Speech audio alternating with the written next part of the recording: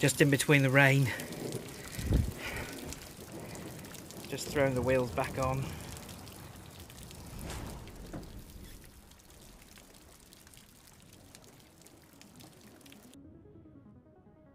Okay, you join me underneath the black 159 Breaker. Bit of a coupe there, look. Anyway, this is the situation we're facing.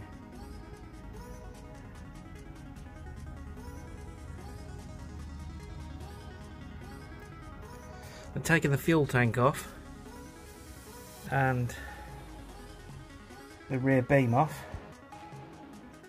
That was, you know, a quick 5-minute job. Not. So there's the fuel lines. That's where the seat is. Rear seats are. Okay, look at this under here. Okay. This isn't great. Fair enough, it's only surface, mostly. There's no rot as yet, but it's well on its way. Well on its way. Give it another, I don't know, 2, 3, 4 years, and that's going to have gone through. Why are they so bad?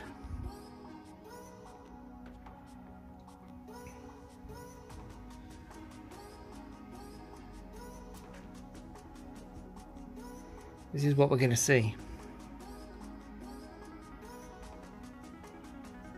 I mean, you can't see that under there when the axle's in place, because there's the 3 bolts that hold that trailing arm in. But underneath,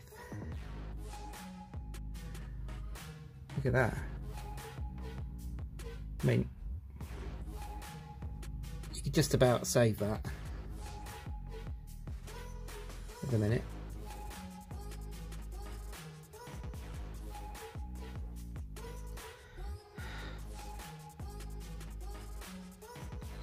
That's terrible.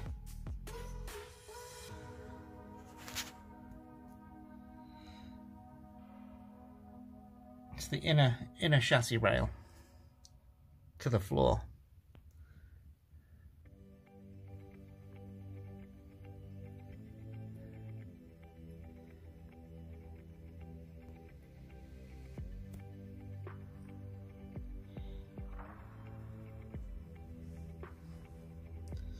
Guess after that, you can see where I've. That's actually silver. That stuff there. That's a product called Rust Bullet that I put on about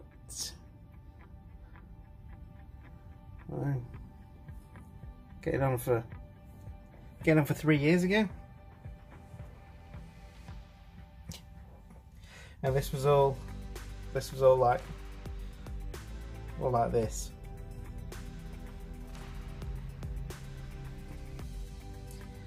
You can see how good that is still.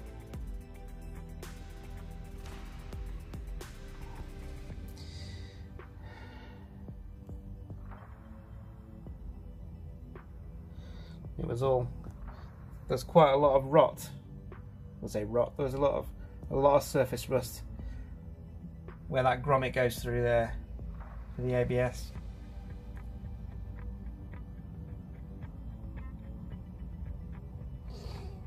That's all really good, because I could see that and get to it.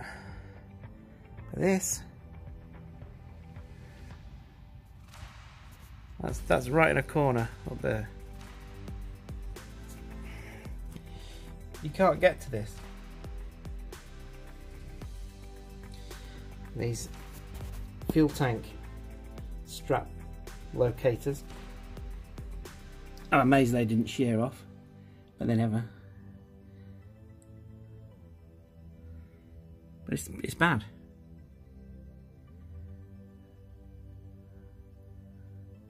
like I said, this one, you could save this, you could clean all that off, you could blast it all,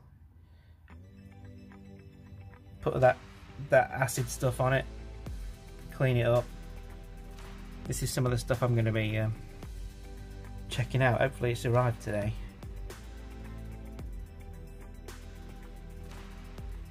So we'll give it a go. But yeah, I mean, look at the floor on this, is really good.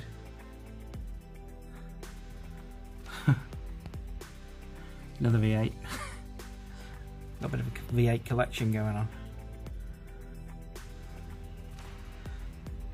Yeah. The floors are pretty good. Very little rust on it. Just starting to go there. But here, just unbelievable. Under that rear beam, which in itself is not great. And they're starting to fail MOTs now on these.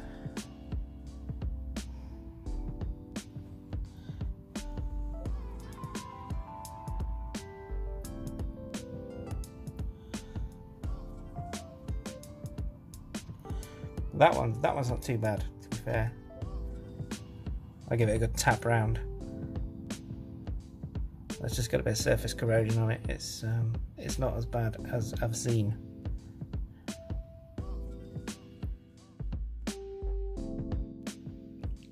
Okay, so I cut this A-post section out because I want that little panel for the other side and a bit of the outer sill.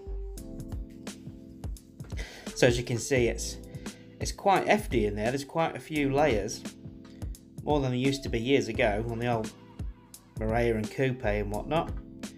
So super strong, real good, really practically no corrosion in there at all. The only bit I'm concerned about is this piece here. When you look at it from the side view, there's the car floor, and that's the panel underneath. And there's a lot of rust in there, and you can't get to that at all. I mean, that little bit with the raised thing, surely that should be going the other way to let the water out.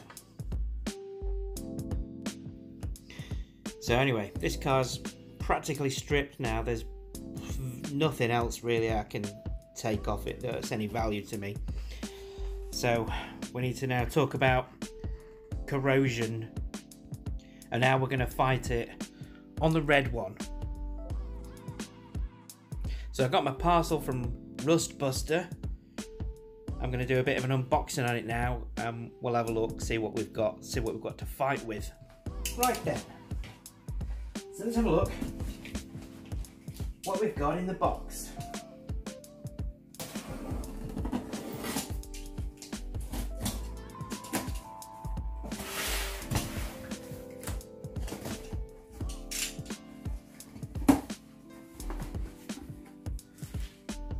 Oh.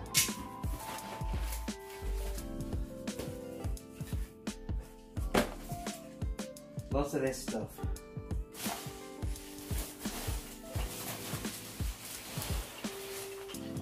Some abrasive pads. Do the dishes with them ones. That's nice.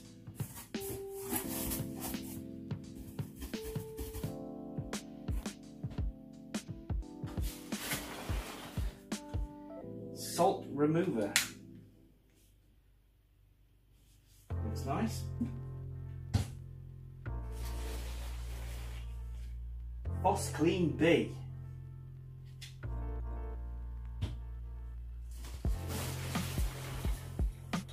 SP10.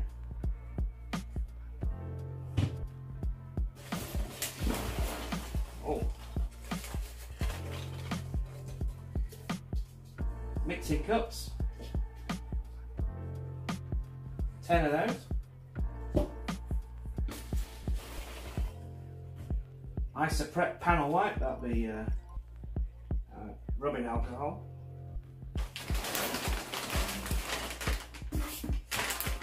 Low tack cloths.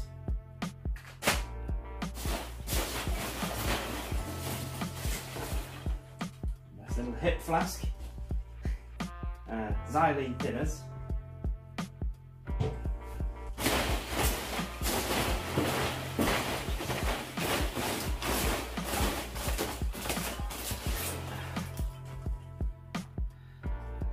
Custom 421 epoxy component B. 2-pack epoxy resin primer. That's the hardness for it. And this is the paint. Custom epoxy 421 anti-corrosion primer. Yes. I think that's it. That's what you get in the kit. So we'll just read a bit of the blurb. There you go. And they call this kit, this is a Rustbuster panel, prep and prime value pack, which contains everything you need to prep and prime, I guess. So this stuff, 421 anti-corrosion primer and hardener. Okay, this stuff is for priming steel, aluminium and GRP.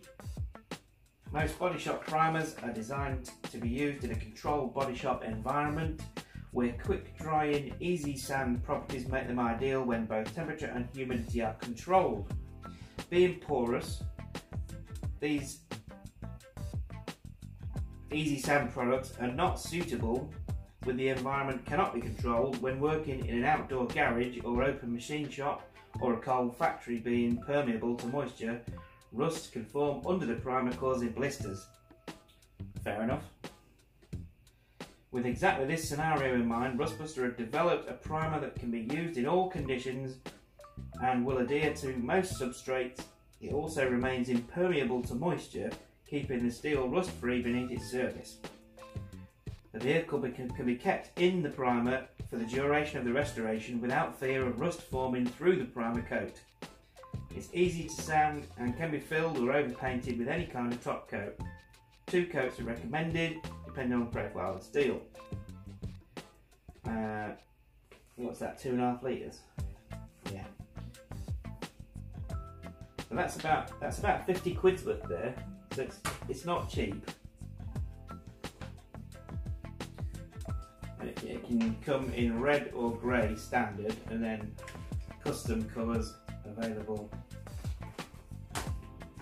for other stuff. So it's quite dear.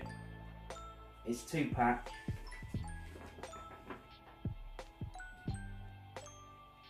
But apparently good stuff. So let's move on to this stuff here. Salt remover. Now I think this is where I've gone wrong in the past, reading this anyway, about surface preparation being the key to good paint adhesion, which we all kind of knew. But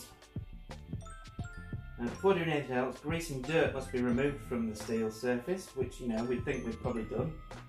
If you're working on a vehicle underside or steel in areas near the sea, you will have to remove residual salt from the steel surface.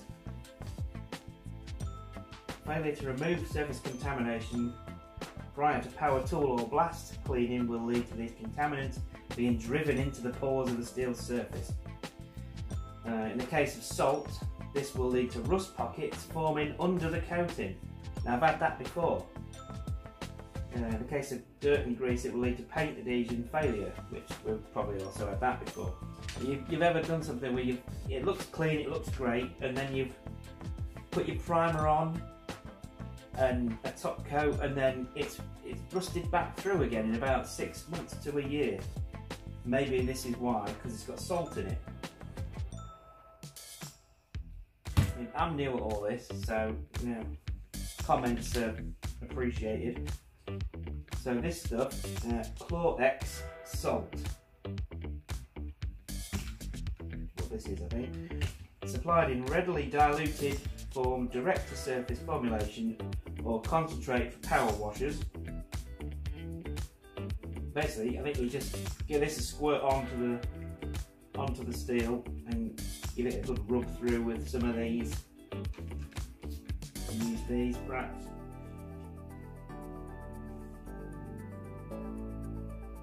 So that's that. So it's SP10. See that somewhere? Here it is. This stuff here. This is caustic detergent. Powerful caustic detergent. Contains rust inhibitor, can be used to remove very high grease buildup or carbon stains, old tar like petrol residue. Use neat or diluted up to 5 times with water. Can cause white bloom if you use it on aluminium or painted surfaces.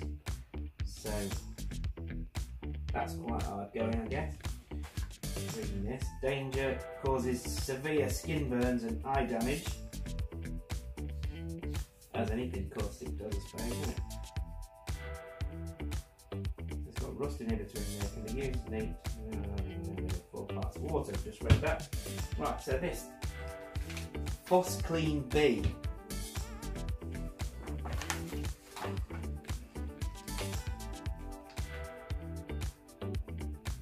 So this comes in A or B,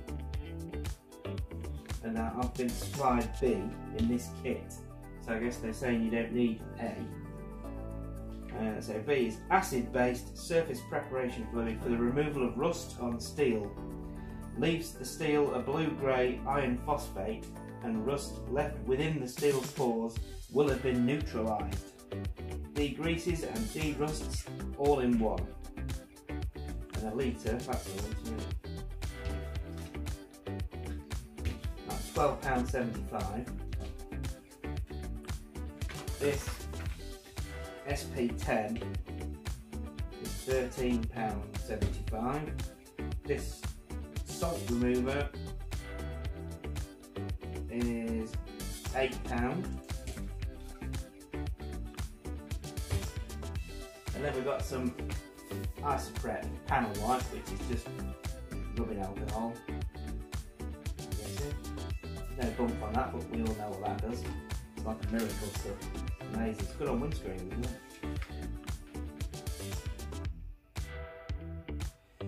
So, low tack cloth, mixing cup.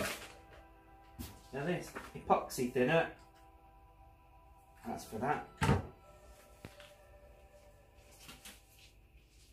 And 6 of these, 3 different grades.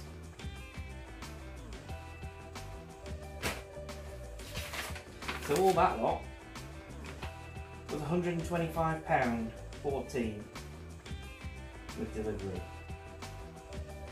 That's free delivery over 80 quid. So, yeah. But there's a couple of things that I would have wanted really extra in that I would have liked the weldable low burn primer, weld through primer, but that's 20 quid for a 750ml pot of that. I think that's a mix. You can mix that up as well. I wouldn't have minded that. And then there was another product that I've seen people use called FE123. And I didn't get that in this either. And that's like £26 for a litre of FE123 rust converter. Who knows? So this is the kit. I'm going to give it a bash when the weather improves. It's been raining constantly for the past 4 days. And that's no good. The plan is I've got to get rid of the black shell out of the workshop, and I'm going to take the Alfa down to the workshop so I can do all this stuff in a nicer environment where it's not getting rained on every day. So, seems good. We'll give it a shot, see what happens. Well, due to the amazing weather we get in this country, I decided to throw this back together so I can get it on the trailer, get it into the workshop, and we can do it properly. It's rained every day for about forever. Sick of it. The drive is no place to do this kind of thing. Does mean I've got to put the tow bar back on this.